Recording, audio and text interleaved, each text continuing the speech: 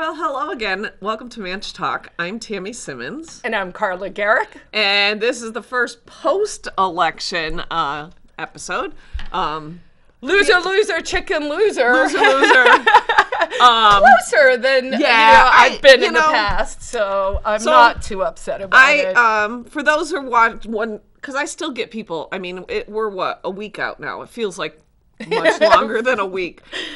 Feels like a lifetime I ago. have people still asking, like, who won, who lost, because this year more than most, I found it very difficult, even for myself, who knew where to find the information, to get election results. Even on Wednesday, I felt like I had no idea who won, who lost, what the story was. So, in a nutshell, as it stands today, we're still in the recount process here in New Hampshire. 8 recounts from Democrats, 8 recounts from Republicans.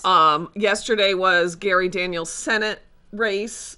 He prevailed. And I guess out of the 3 Senate races that the Democrats are challenging, he had the smallest margin of error. I mean, Kevin Abart has something like 800 vote difference.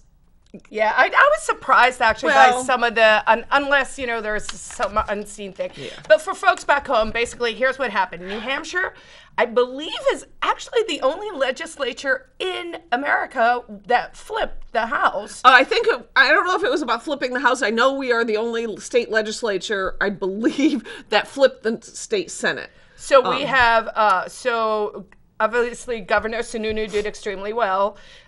Republicans took the House, took the Senate, even without me and Tammy. It looks like the House right now is 213 to 187. Yep. So that's what, 13 and 20, I can't do math. That's 26 vote different sway. 26 votes. The Senate is back to 1410, where it always should be. Should have been 1510, And currently, the Executive Council is 4-1. Yes. So that's a pretty strong mandate. I was going to say, so what I think you will see in the next 2 years is a lot of growth, a lot of improvement, less societal malaise, actually, directing the money where it needs to go, maybe a little more efficiency. And you'll see, I do think you'll see, or at least I'm hoping we'll see things. School choice? I think school choice, for me personally, if I had to say, there's a couple things though. School choice, maybe the $46 million that the EC was sitting on for the past year and a half. Maybe the public charter schools will actually get the money that's sitting on a table someplace. Yes. I do think, I am fairly confident that Kate Baker is spending much time trying to figure out what to propose with the legislator. Yeah, actually, I was at a meeting on Saturday with the New Hampshire Liberty Alliance, where they got, I believe, 94 NHLA-endorsed candidates made it through to the House, so that's almost 100. Yeah, so that's one quarter of the New Hampshire legislature are pro-liberty people. What does that mean? That means people who put people first, i.e. we're not going to split us all into different groups. We're not going to, create collectivized groups and then, put everyone against each other while complaining that things aren't equal. No, what we are going to do is put individuals first, which is the fairest and nicest way to play in this sandbox. So 94 NHLA-endorsed candidates made it to the State House, and 3 NHLA-endorsed senators made it to the State House. So, I mean, there's lots of good things. I'm always, sometimes I feel like I'm an eternal optimist.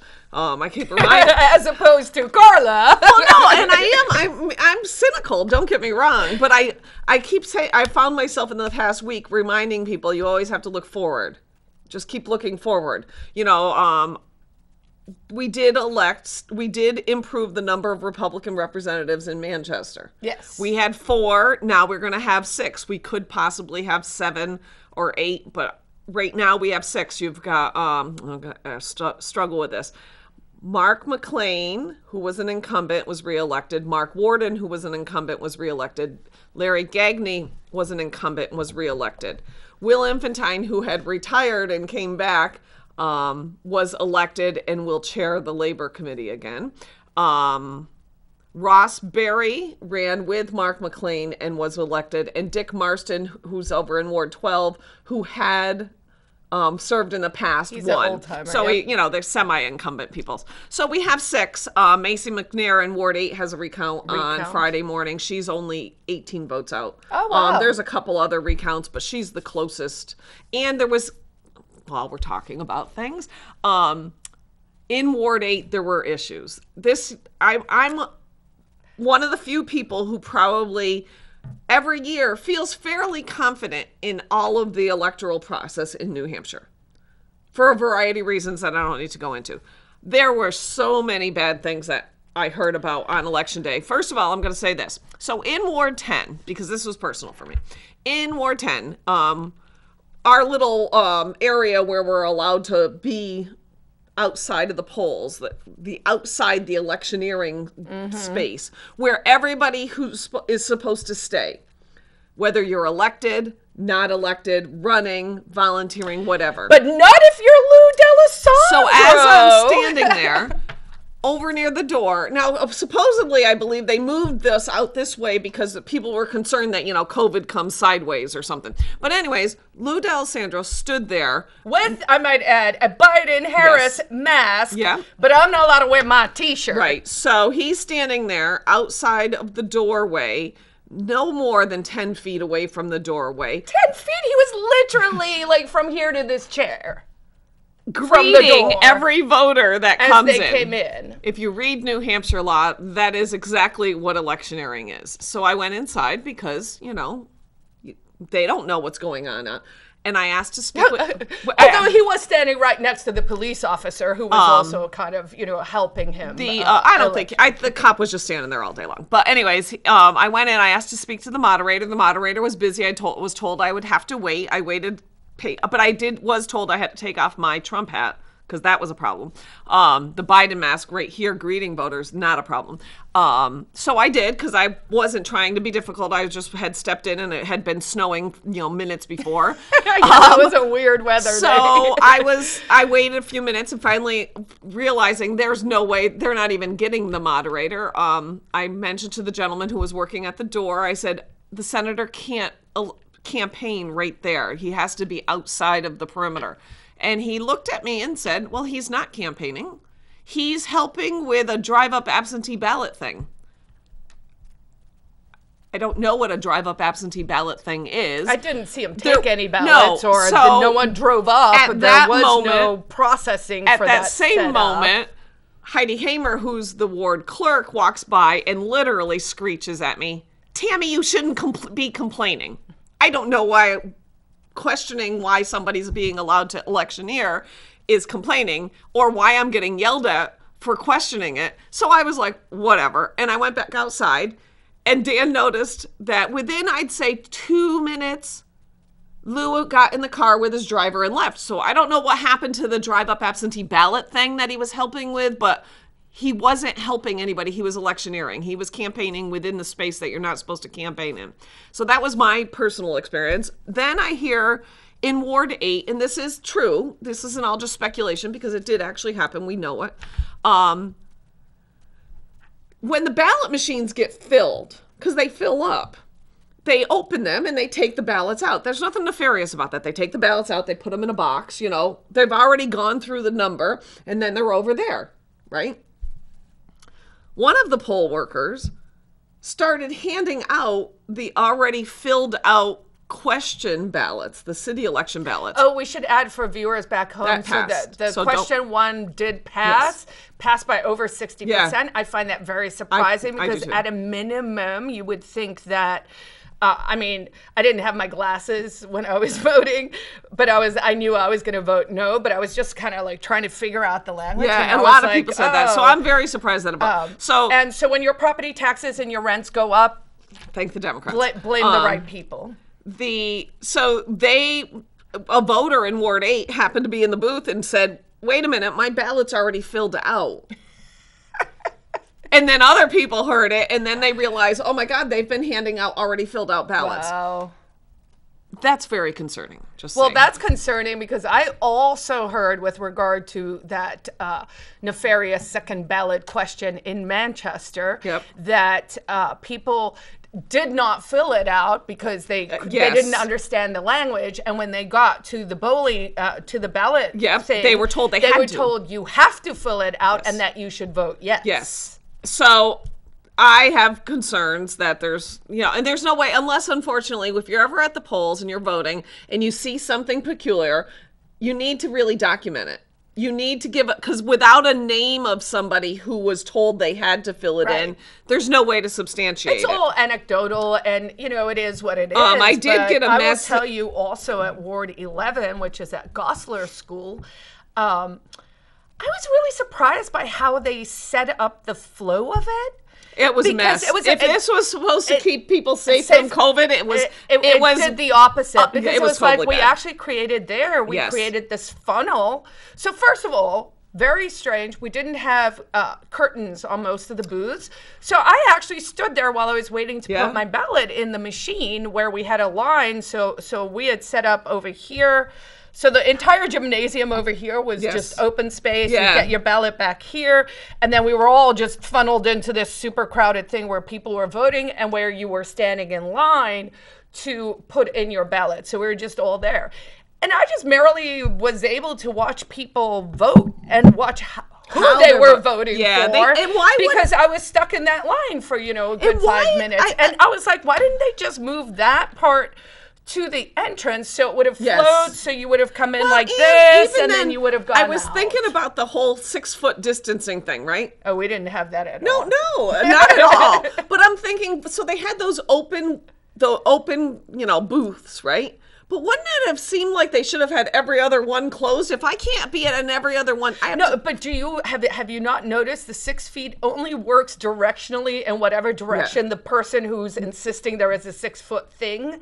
Right, it's not a circumference. It's not actually, like I went to the beach once and I had a girl literally go, no, you can't sit next to me. You're 6 feet closer. So I just moved forward. Right. And that was okay. And then she was like, yes, that's fine. And I was like, look, I hate to break it to you news, but this is still 6 feet. So I've got this from another person who says their polling location was Ward 4. When you go in, you show them your ID, and they hand you a raffle ticket that you give to the ballot person to get your ballot, which I agree. Now, when I did this, I went over, and there was a person I knew handing out the ballots underneath a piece of plexiglass, and I needed a pen, because wasn't that the whole thing. Meanwhile, a different gentleman sat down with ballots and pens. And I really think if I was trying to be clever, I could have gotten 2 ballots because he seemed very confused about what all I wanted was a pen. And he kept, instead of giving me just a pen, he was trying to give me 2 ballots and a pen. And I was like, no, I already have my ballot. Anyways, it says, one of the people that was handing out the raffle tickets was dropping them on the floor. I picked up one of the tickets and gave it to the guy who was checking my name. If I had wanted to, I could have kept the ticket that was on the floor, and I easily could have voted twice. That actually came to me from a Democrat in Ward 4. There was just many more hiccups, let's call them hiccups, than I've ever seen. Now, also to everyone's credit, we understand this was a tough year. Right. This was like all of it, but it's just... It wasn't that different. It just... To me, I was like, look, if you were trying to plausibly follow your own silly rules of what you think how this should work, nothing you did there. In my ward, I literally walked in, had to wait in this line.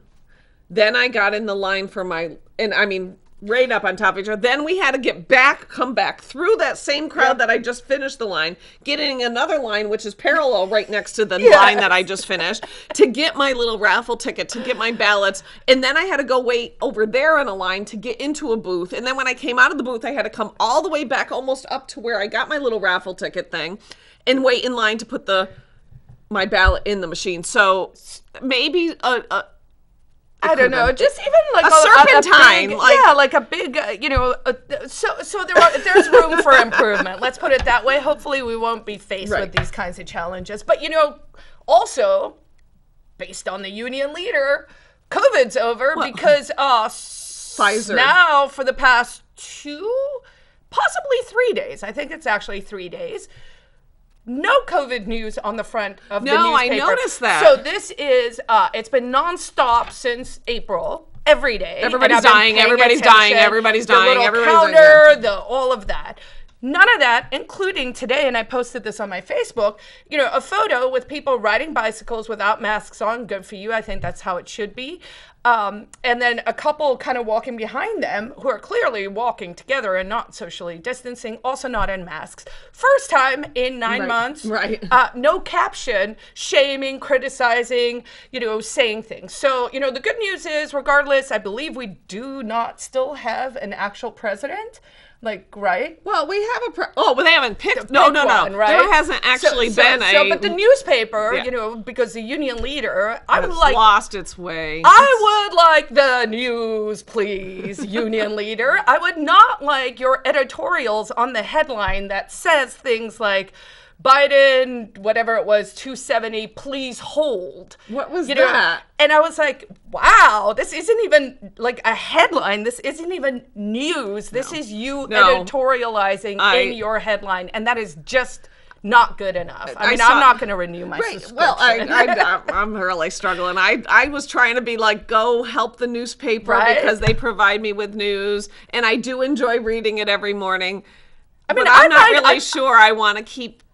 I'm actually thinking about, maybe I, could float this here, but I'm thinking about just doing a fundraiser and being like, hey, you guys want an independent State House correspondent? I have to go testify. I mean, I'm interested in this stuff anyway. I'll just go up there and report on it, and have people support it that way. We can maybe do it as a sort of I know, it's weird, right? It's freestyle kind of attempt. So the good news is, hopefully, I guess for Thanksgiving, New Hampshire is one of the few states that is open and is not forcing, quarantines. Crazy things telling you can't have so many people. I'll tell you, I was at a neighbor's. So, offshoot, I think I talked about this before the election. So the bums that were living in my house, yet more bums broke into my house yesterday, or maybe not yesterday, maybe the day before. It's mind-boggling. For a variety of reasons. So I was over there and I was talking to my older neighbor. She's in her 80s, and I told her Dan and I are going on vacation, and she kind of said, are you afraid of catching COVID? I said, I don't think vacation causes COVID. I don't think I have any more chance of catching COVID someplace else as I do here. And I mean, it depends on, I guess, what you're doing. I'm not getting on a cruise ship. Not that there are any cruise ships, but she said very point blank, I said, are you worried about catching COVID? And she said no. And her daughter was there helping her with some things, and her daughter works at the hospital. She's, I think she's a PA or a registered, one of those, not the nurses that can do prescriptions. She's like up there, Okay. She's like, yeah, I work at the hospital and I'm not worried about it. And we got talking, and my older neighbor goes, I had scarlet fever. I was quarantined for a month. I'm not really worried about, she's just of the mindset that I've lived through so many other things. I'm not going to, and I said, stop living so that you can stay alive. It's just kind of crazy. Yeah, it goes back to that whole thing of if you're so afraid of dying, how are you living? So, I think that's something people should just generally reflect on. Also, coincidentally, even Pfizer the bums should be reflecting on how are you living. The thing with the bums that bugs me, and I did drive by the federal courthouse this morning because I wanted to see, this is not people who are temporarily displaced. This is not a handful. This is not people who are just, don't have the cognitive skills to be able to make a decision that they can't live outdoors. I also think the choice of where it is and stuff is starting to feel almost like a protected occupation of some form. Yes, and there's, on one side of the courthouse, there was probably a dozen, and as I came around the corner, I was like, holy moly, there has to be 30 tents on the other side. And they're just, most of these people including the people standing with the little panhandle signs that say, you know, oh, I'm homeless. I saw a girl over on the corner of Granite coming over here. She does not look homeless at all. Not that I think there's a look for homeless, but she just looked like she came out of her house and decided she's going to hold a sign there and get some money. And they are not, these are people making a choice. This is a lifestyle choice, unfortunately, for many people. And that choice means you don't have any rules. There are no restrictions. You live wherever you want. You take whatever you want. These people in my house are taking, I mean, Dan and I literally emptied the kitchen of belongings because if we don't, they're going to break in again to try to get their belongings. Half of their belongings were in things that belong to me. Because they steal. I mean, I think part of this issue is the breakdown of property rights, right? Like everybody's stuff belongs to everybody. Yeah, like once you inculcate people with the notion that we all own everything together, which we don't. You know, I mean, if we want to parse that out a little bit, then it's like, so Tammy's house is my house. And your car's mine. Or, so on the face of it, we understand that can't really be how it works, right? Because you understand that your house is supposed to be yours. You have a title to it. Your car is yours. Your phone is yours, whatever, right?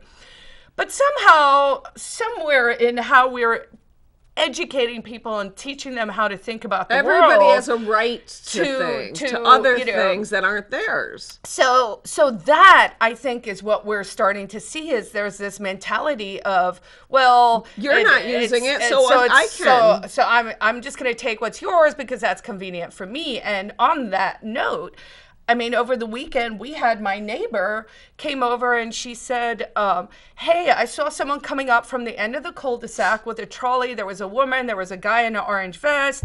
They were dragging their stuff down the street. They clearly dropped something. She originally thought it was Louis doing some raping and in the dark. And then she was like, no. And then she saw there was a mine like a light. So, and they set up camp behind our fence. Now, we border on Goslar, so there's a tall hill, and it's very dry back there. We've had fires. We've talked about it on the show. We used to frequently have fires when the school kids were out there, but now we had one earlier this year at my neighbor's house. So it's dangerous. It's not just like, oh, I don't really want that there, but mostly because I think my house could burn down. So if these people living in a tent behind the fence would decide that they're going to use sterno or whatever to stay warm, and then they wander off and go to get something else, and they come back and now your fence is on fire and you're asleep in bed, and how is this okay? I mean, the shocking thing to me was in the end they didn't put up camp there, but Louis and I had a conversation. Like I'm more of the thought process. I'm like, it hardly ever goes better when you call the police. It just makes that person's life worse. I mean, I think an interesting study would be to take these homeless people and to say, unsheltered. We're calling them unsheltered. Okay, now. What? There's new words. Is to kind of ask, like where did your life take a left turn that sort of drove you on this? Because I think for a lot of people it probably will be drugs and then some kind of interaction with law enforcement that then puts people in the system, and then the next thing you know, we've created a class of people who can't work, because they literally don't have a car, they can't get a job because they have a record, all of that stuff, right? So Louis and I discussed, and I said, look, my preference is let's not call the police, but also I don't want they were in your house. So in the end, we went over, and our thinking was, and it was kind of cool because our whole neighborhood, we have 5 little houses. It is very good. I've gotten really came together. Yeah, our name, even my little neighborhood over on Parker Street, I get to know more and more people, and everybody's paying attention, and different neighbors are calling, and people are watching because this impacts I mean, it impacts your It property yes. values. It impacts your lifestyle. Like, I don't want, everyone else on the street is, we have 2 young-ish Yeah. couples. So I put myself in that, and then we have, There are people who've been there for a long time. Since, most of them are living in their parents' houses, I think, at this stage from the 50s. And, it just doesn't seem like a safe environment. No. And immediately it was just like dirty. Like there was a sock and like one piece of trash. And to be honest, Carla, the empathy, I try to have empathy for people in rough situations because there are all sorts of situations, right? But what boggles the mind is the filth. Like we went into our house, this is before Election Day, and it isn't like, okay, let's break into that house and we'll have someplace dry and warm to sleep. And they have the electricity on so we could use the refrigerator and we'll just hunker down in no, wall to wall filth. Yeah. Filth. And I think I'm like, the things you walk in and you see things and you're like, I can't even, and they've taken stuff that was mine because I was still renovating my house. Oh, my stuff apparently was in their way because there's piles of it outside. So wow. You can't make this up. So my pity meter for homeless people right now is not good. And I feel bad for the people who truly are displaced and truly do have down mental in health the Piscataway issues. River, it's now a tent village. Yeah. There's a whole... Something's got to give. And it's not... And the mayor of Manchester would like to just blame the state. But reality is... No. You got to take control of it yourself. You're the mayor of Manchester. This is where the problem is. Yes, maybe there's a way you can get people back to the communities they're supposed to be in, but... So maybe, because we're going to run out of time for today, but, I think it'll be interesting to have a conversation about what the solutions are, right? Like, we all see the problem, right? But, I mean, part of it is that we have to reinstill a respect for property rights. Like, we have to figure out what to do with these people. I don't think it's just COVID. We are spending a lot of money on this issue already. I would like to know exactly how much and where that money is going. Because if we're spending $10 million and we have, 150 to 300 homeless people, we could probably just give them hotel rooms and it would be cheaper than whatever we're not doing right now. So I would like to do a deep dive and maybe start to come up with like, here are some proposals for things we think that could solve the problem. But for, people back home, remaining vigilant, letting your neighbor know if someone has moved into your, when you neighborhood. See something, say something. I hate to say that, but no, but if your neighbors, like, if you know that, you got a 75-year-old neighbor and there's some random dude on a bicycle in her backyard, probably not, you probably want to at least let the neighbor know. So we have a minute left. Yeah. So congratulations to everybody, all the Republicans across the state who did win, Democrats, and whatever. Everyone who won. I guess. I very much look forward to seeing the list of legislation when that list comes out, and obviously enjoy this wonderful weather. It's not going to be. I don't know what last Tuesday's weather was. That was absolutely insane. We were in a snow globe. It was miserable and windy and awful. Period. Awful. But then now today it's like 70 again, and it's going to stay in the 50s and at least until next weekend. So yay, Indian summer. But that's it. If you have any questions or anything, by all means, email us. You can get us at I can't even speak. At manchtalk@gmail.com. We have a Facebook page, Manch Talk. You can follow us on YouTube. If you have any ideas, if you have any input on the whole homeless thing, if you have a story about Election Day, send it our way, manchtalk@gmail.com. That's all we got for this week. I'm going to go get a cup of coffee, and that's it. Take care. Bye.